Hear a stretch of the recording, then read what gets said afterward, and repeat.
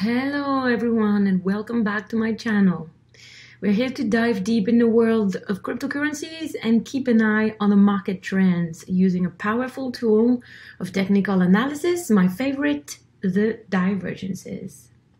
Today, we're going to shine the spotlight on a big player of the game for its exceptional scalability and interoperability within the Ethereum ecosystem, Polygon, also known by its native token, MATIC.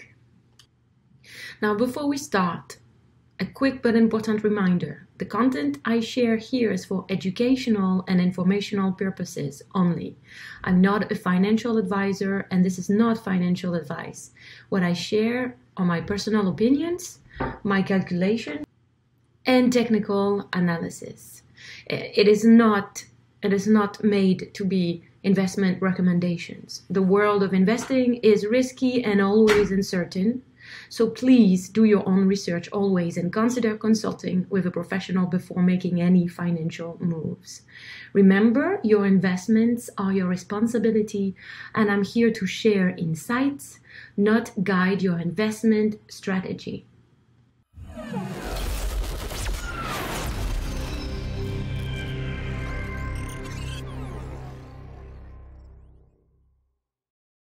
Now let's talk about Polygon. Imagine Ethereum as a busy highway that's always jammed with cars, which are transactions in the real world. It's slow and costly to get through, high transaction fees. Polygon is like a super fast express lane built next to this highway. It lets cars zip through quickly and cheaply, and then smoothly merge back into the main highway. Polygon does this magic for Ethereum, making it faster and cheaper to use. Initially, Polygon was created in 2017 by a very smart team, and at that moment it was called MATIC Network. By then they rebranded to Polygon but kept their token name as MATIC, M-A-T-I-C. This team and this project is backed by big names and have raised a good chunk of money to build and grow Polygon. So to decrowd Ethereum, what Polygon essentially does is that it creates mini arenas, side chains, where players can play more freely without waiting in line for their transactions to operate on Ethereum. These mini games then report the scores back to the main arena without overloading it. This step up means faster games, faster transactions, and less cost gas fee for everyone. I don't know if you guys already tried to, but creating an NFT, for example, on Polygon is a breeze compared to Ethereum. It costs a fraction of the price. Polygon is not trying to replace Ethereum. It's making it better.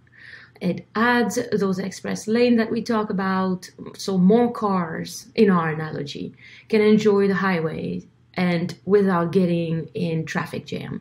It's a win-win situation for both Ethereum and Polygon.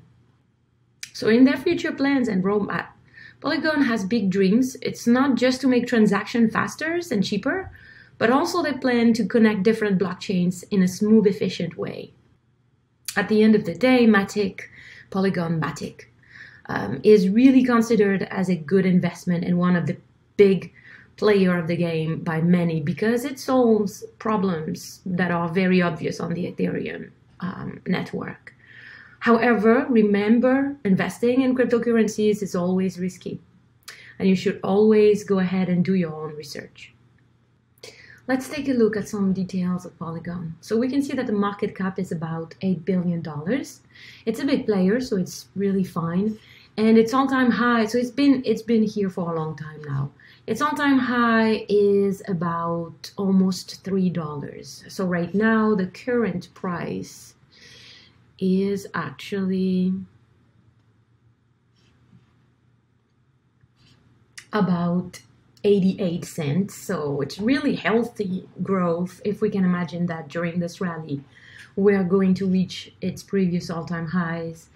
It's really encouraging. So right now, like I say on my videos right now, we really are in a downward trend, and it's totally healthy. The market is supposed to pull back. We've been up for a while, and frankly, we shouldn't have gone up that much because the halving didn't even happen yet. It's crazy that we're already there. So let's take a look on a weekly candle at Polygon. Right away, what we can see is that there is a bad divergence on the tops. So if we trace it here, we're going to see the two tops going up on the price, but on the MACD, if we trace the same two tops, they are going down. So that's not good. Any divergences on the top is not good. They are not good. They are bad for the price. It means it's going to go down. So where is it going to go down? Well, I usually calculate it by copy it, and to me, at the very least, it's supposed to go down to the previous top. But sometimes it goes further down. So right now, I can't expect it to go to the previous top. I mean, somewhere along these lines. And by the way, it's already materialized. We're already there. So this divergence is over, I guess. Now it has been canceled because it's over. We reached the price. So let's see if we're seeing, spotting anything else in any bearish type of divergences. Let's go to the daily candle. We're not seeing that much. I mean, it's pretty much, I mean, except for this one, but yeah, okay. So it's already materialized. So let's go to a 4-hour candle and dive deeper into our analysis. Let's see what we have. Yeah, so okay, we had one here appearing that I had traced previously. I just think that these bottoms are these tops are a little bit flimsy. There are a lot of tops in between, but let's try to see if we can spot better divergences. So something like that is already pretty apparent, I would say. So we're going up on the MACD, we're going down on the price. If we copy and paste it, and our price target should be around. So we're not really completely done falling with Polygon, I guess.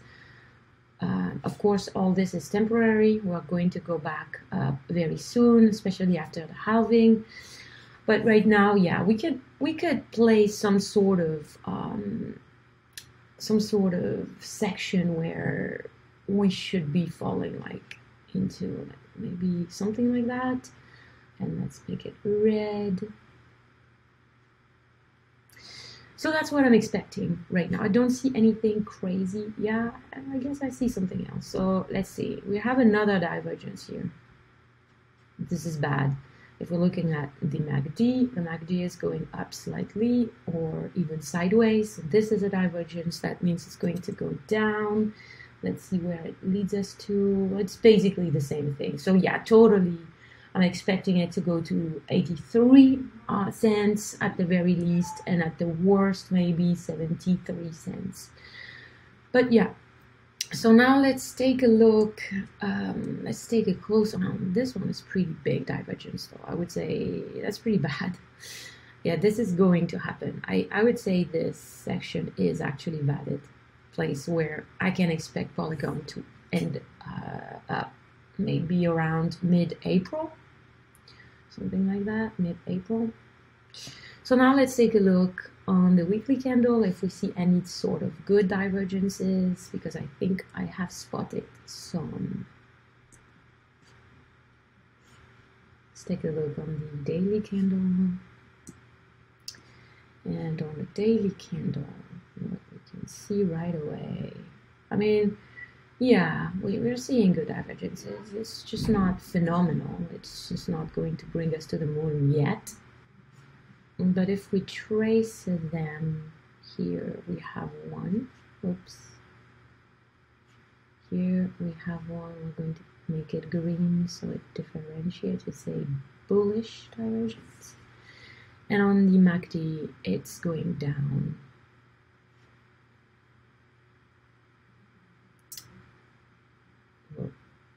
Yeah, or sideways, which is still valid. It's a divergence. But more than that, if we go a little bit before that, this is even more apparent here. So this counts as a divergence as well, because this is a real bottom. So let's take it and let's see what we can expect from this. So I believe we should expect for it to continue a little bit more in a lower section here, but eventually it's going to go back up. And I believe by May, somehow in May, maybe end of May, we should be back to $1.13. So this is a good investment. This is going to bring us serious surprises, good surprises, and we can even go back actually in a long term now. Here we can see that this is just the beginning of it, because there is a bigger divergence that is not visible on the daily, on the weekly candle, but we don't have that much data here for some reason.